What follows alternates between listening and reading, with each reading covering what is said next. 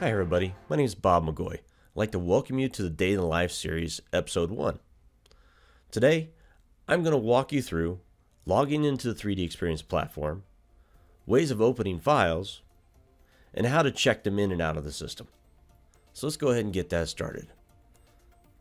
Popping into Google Chrome here, you can see we're logging into this web page above. I'm logging in with my credentials. If you don't have your own, go ahead and do that at create your own 3DEXPERIENCE login. Once in the platform, we're going to click on the compass in the upper left hand corner and we're going to look for the icon in the lower right. That's our connector that connects SOLIDWORKS to the 3DEXPERIENCE platform. If you're using 3DEXPERIENCE SOLIDWORKS, you're going to look for an icon that looks like the one in the bottom right. The first time we fire up SOLIDWORKS, we need to fire it from the web browser. That makes the connection between SOLIDWORKS and that 3DEXPERIENCE platform.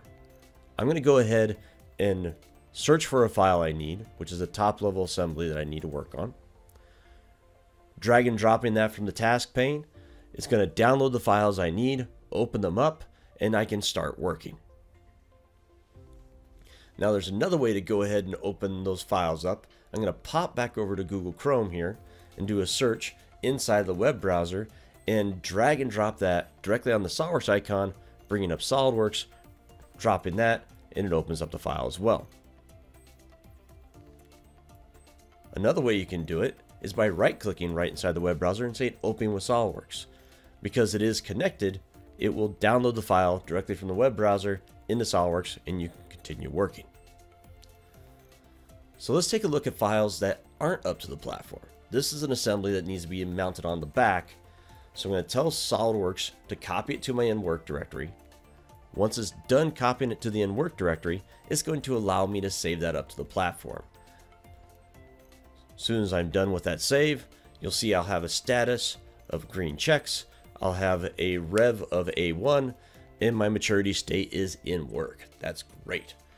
So let's go ahead and close this out and we'll treat this like we hadn't opened that assembly before and we'll go back to that main assembly and we'll search for it. So this is how I daily work inside the platform. I'll look for that file, go ahead, grab it, drag it on, and I'm going to speed this up because nobody wants to see me model inside of an assembly. So put that component together here. So that's about ×2 speed. I'm pretty quick inside of SOLIDWORKS, but you don't want to see me doing that. So now that I've got that file in, I can save that assembly up to the platform and all those changes are made with those connections. Now, what I'd like to do is do some model edits to this hub right here.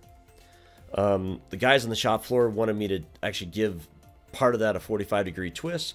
So I'm going to reserve that file by right-clicking and clicking reserved. You can see at the top of SOLIDWORKS, it went from read-only to write access. So I'm going to speed this up once again because you guys don't want to see me modeling. You want to see me do a 3DEXPERIENCE platform. So I'm going to rotate that 45 degrees. Go ahead and right click and I'm going to save with options. And what that allows me to do is save it up to the platform, but I'm also going to release my checkout and I'm going to check it into the system. So at that point with that key on there, that indicates that I own it.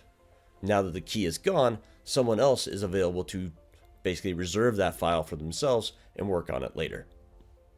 So now that I made some design changes, I'm going to turn this over to Keith Schaefer.